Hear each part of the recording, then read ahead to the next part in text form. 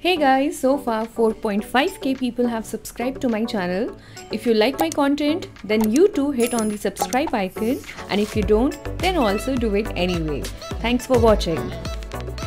Hello students, welcome back. I am Jasneet Kaur. As you know, in the last two parts of cognitive development, we have discussed initial two stages, which were sensory-motor stage and pre-operational stage. Link of both the videos are mentioned in the description box below. You can click on it and check out. So, in today's video, we will discuss rest of the two stages, which are concrete operational stage and formal operational stage. So without any delay, let's get started. Okay, before starting concrete operational, let's understand its meaning at first. Concrete means something which is physical and operational means logical.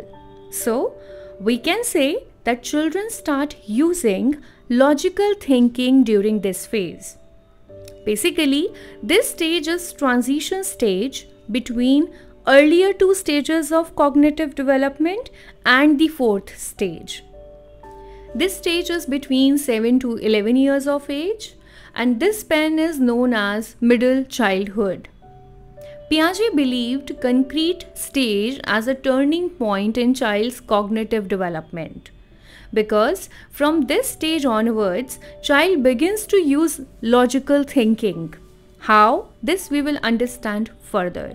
So stay tuned. Now talking about various characteristics of this stage. Like if you remember, we have studied different characteristics of pre-operational stage as well as of sensory-motor stage, right? So similarly, we will understand basic characteristics of concrete operational stage in the next slides. Starting with classification. Classification is all about studying child's ability to classify objects and put them together on the basis of their color, shape, size, etc. It also includes ability to divide objects into groups or into subgroups. Now look at the example. By now, child already knows that flower and animals belong to different groups. But now, child will also understand that there are subclasses with groups. Like, flowers can be of different colors like yellow, red, green, purple. Similarly, animals can also be of different categories who can fly or who can swim. Moving on to conservation. It is the understanding that something stays the same in quantity even though its appearance changes. I repeat, it is the understanding that something stays the same in quantity even though its appearance changes. Now you must remember, in the pre-operational stage, which is second stage, child lacks this understanding. Earlier, child used to believe bigger the object, more the quantity it will have. We have discussed examples of glass and beaker. Okay, if you want to revise this concept, you can go back to the previous video and take a look. Alright. So, coming back to this concrete operational, as the logical thinking develops, the child knows that redistributing materials does not affect its mass, number, volume, or length. Most children aged 7 could answer this correctly. Alright, so other examples of this could be noticing yourself that every time you are around a cat, you have itchy eyes, runny nose, and a swollen throat. What child will understand by this? That he or she might be allergic to cats. Alright. Let's move on to the next characteristics, which is decentration. It is all about concentrating on multiple factors of an object at the same time. For example, while writing, noticing color of the pencil, its grip, its texture while writing, etc. Other example can be, while choosing between two lollipops, child might choose his favorite flavor even though other is of same size and color. Moving on to the next one, by concrete operational stage, child starts understanding that actions can be reversed. Like water can be frozen and again can be thawed to become liquid. In mathematics too, children start showing good response by understanding basic calculations at this age. Okay, so let's move on to the next characteristics, that is seriation, as the word itself suggests, or resemble to series. So seriation is putting objects into series. By pre-operational stage, child lacks at this, but now one can easily segregate between tallest to shortest or thinnest to widest. The last characteristic of concrete operational is sociocentricity. You will be glad to know that by now child is no more egocentric. One start understanding others' pain, need, feelings, behavior and concerns. For example, a 7 to 11-year-old child is easily to understand when his or her mother is sleeping. The child might not let anyone come closer to her and stop others by saying mama is resting. So with this, we end this third stage, which is concrete operational stage. And now we are moving on to the last stage, that is formal operational stage. So this is the fourth and the last stage.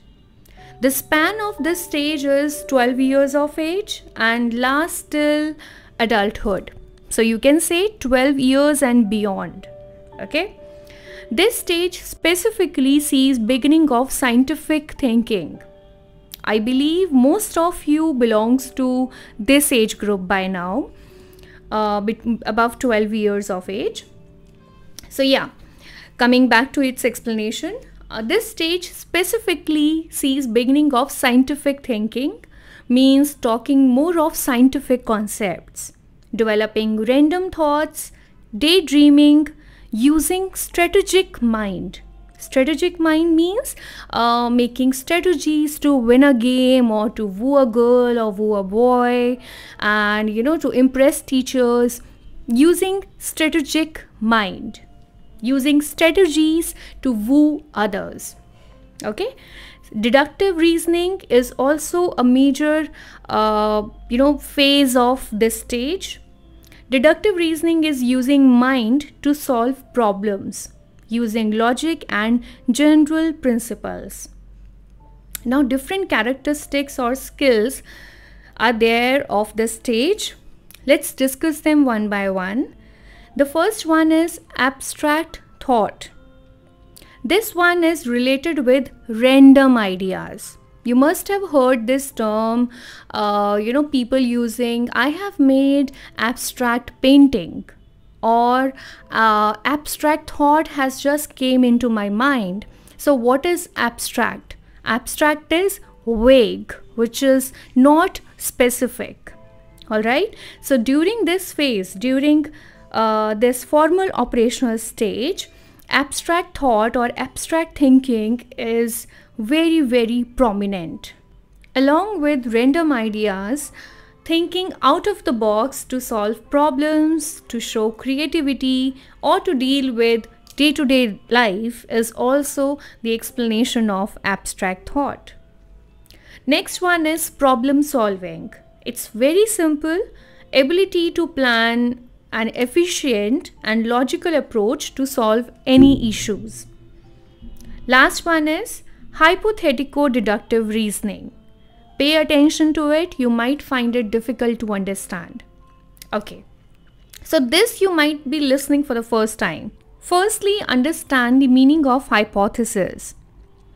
Hypothesis is an assumption or rough estimate or rough idea. It's an idea which is not experienced yet.